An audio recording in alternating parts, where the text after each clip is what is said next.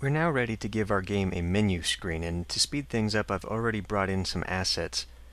I've brought in 3 sprites for the buttons that will be on the menu, and they are 128 by 48 pixels, not centered, and I've turned each of those sprites into a different object, object 1P, 2P, and exit, and the buttons will take us to 1-player mode, 2-player mode, and quit the game respectively. I've also created another background image, background_menu, that has the image that will display on the title screen, and I've created a room to put that in. And I've already gone ahead and placed the background image as well as all 3 buttons. If you've been following along so far, you should be able to set all of this up by yourself. Click the check mark, and now we actually have to add the events and actions to our button objects. So I'm going to start with object 1P, and all this object needs to do is when we click it, it needs to go to the room 1P. We can do that very easily by going to Add Event, Mouse, and then we want left button. You can see there's also left pressed, left released. Left button is basically a full click. When we hold down and release with the left button, it will then trigger the event. So now to send this to the room that we want, we come over to Main 1, come down to our Rooms actions, and we want this different room. Drag that over, and we need to specify that it will go to room 1P. Click OK. And that's it. Click OK there, and we will do the same for object 2P. Add Event, Mouse, left button, Main 1, different room, and this time we will send it to room 2P. Click OK. The final button is the Object Exit button, which will close our game. We use a similar event, Add Event, Mouse, left button, and this time we're going to come over to Main 2, the Game category, and we want this power button looking icon, which is the End Game action. Drag that over, and this action will close the game window and exit out of it. Click OK. And now before we test it, let's reopen the ball object and change a few actions. And right now we have it set so that in the Alarm 1 and 2 events, after a game has been won by one player or the other, we have it reset the room. Instead of that, let's have it go back to the main menu. So let's delete the Restart Current Room action on Alarm 1, go back to our Main 1 tab, and replace it with this Different Room action. And we will have it go to Room Menu. And then we'll do the same on Alarm 2, delete the Restart Room, drag over a different room, and select Room Menu. And click OK. So now we can test this.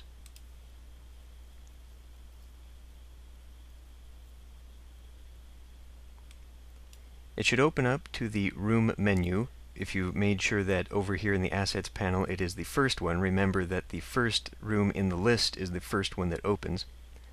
So let's go ahead and hit the 1-player button, and it should take us to the AI-controlled game room. And let's let the computer win. And that works, and it brings us back to the menu. So now let's open up 2-player, and we should have access to our 2-player mode.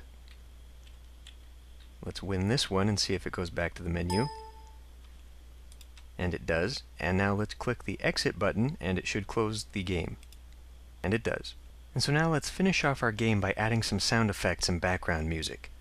We do that just like we do any other asset by coming over to our folder and right-click Create Sound, or we can come up to the speaker icon in the toolbar, and it will open up this Sound Properties window. There are 2 different types of sound assets that we can use: the normal sounds, which are basically like sound effects, and background music. The first one I'm going to make is a sound effect for the bounce. So I'm going to name this sound_bounce. I'm going to load in a sound. And the sound effects that I have are just things from my own personal collection that I've built over the years, but if you do a search for free sound effects or free sound clips, then you should be able to find plenty of websites that will have resources for you to use. You also have a playback and a stop button here so that you can see what it sounds like, as well as a volume control. I'm going to make sure the slider is all the way to the right. Now this is a WAV format file. GameMaker seems to prefer WAV files or MP3s. You can see over here that it will convert the file into an MP3 or OGG format, and this will happen when the game compiles, but I think we'll just leave all this as is for now. Click OK, and we'll create another sound effect, this time for when a player scores. So we will call this sound_score. Give it another sound effect and keep that all as is. And then I'm going to create one more, and this will be the background music. So sound music. And this music file comes from machinimasound.com, which provides free and royalty-free music for you to use. I also like to use music from incompetech.com, which is also royalty-free. So I'll select that. And you can see that because this sound file is an MP3 file, it is automatically considered a background music file. My volume slider has disappeared, so the way I'm going to get that back is by turning this into a normal sound and then reselecting the background music. I'm going to turn the slider all the way down. In my experience, this volume slider sort of works. This will make it quieter than it normally is, but it doesn't really make it as quiet as you would think it would be. It also changed my sound name, so I need to rename it Music again. And click OK. You can see over here in the asset window that the little icon is a music note, as opposed to this waveform, which indicates that it is in fact a background music file. But now that we have these in, we need to activate them. And we're going to have the ball do that. So let's open up the object ball, and in the collision event with Object Player Blue, we're going to drag in a new action. In the Main 1 tab, in the sound category, we have this play sound. Drag that over, and we are going to set the sound to be bounce, because this will play whenever the ball bounces off that paddle. We don't want it to loop, we only want it to play once, so click OK. And now I'm going to right-click and copy this action, because we're going to paste it into all of our other collisions. So select the collision with player orange, paste it. It doesn't really matter which order this is in, but I like to put it underneath. Let's do the same with the wall, paste that, as well as with the object AI. And then we're going to select the outside room event, and this time we're going to play a sound for when the player scores. So let's drag in another play sound, and this time let's put it right underneath this start moving in direction. Again, it doesn't really matter. We're going to select the sound score this time. We don't want it to loop. Click OK. And then that just leaves the background music. We want the music to start as soon as the game does. So we can't put it on the object ball, because remember, this room menu will be the first room that opens, and we don't have an object ball in it. We do, however, have these buttons, so let's put it on one of the buttons. I'm going to open Object 1P, and the event that I'm going to give it is a special one. It's in Other, Game Start. We don't want to put this in a Create event, because that will trigger every time the object is created, meaning every time we come back to the menu, it will trigger the event and start playing the music, which will give us layered music. We only want the music to start playing once at the beginning of the game. That's why we are using this Game Start event. So come over to Main 1 and play sound.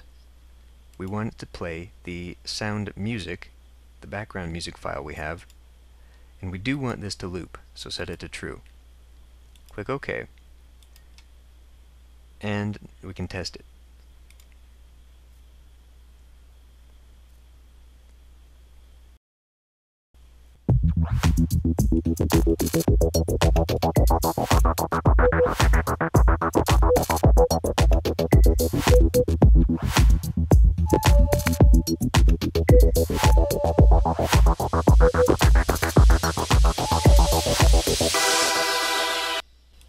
Okay, so all of the sound effects trigger correctly, but the music is quite loud.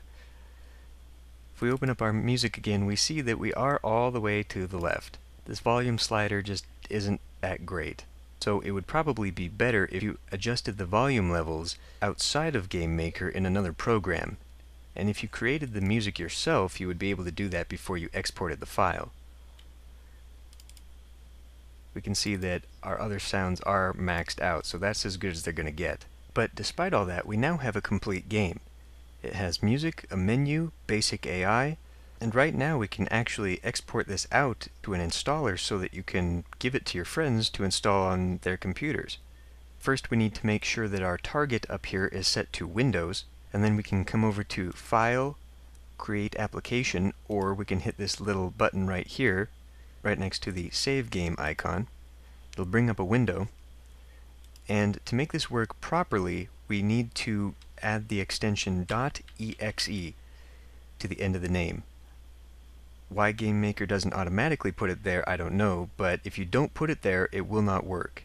So then once you hit save, it will compile and then save out an installer, and you should be able to use that to install your game on any Windows computer.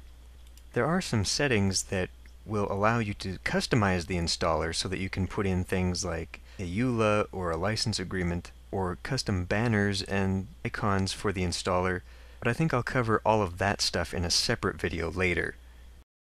And with that, our first game is done, but I think we can do better than a Pong clone. So we'll take our game to the next evolution and turn it into Brick Breaker.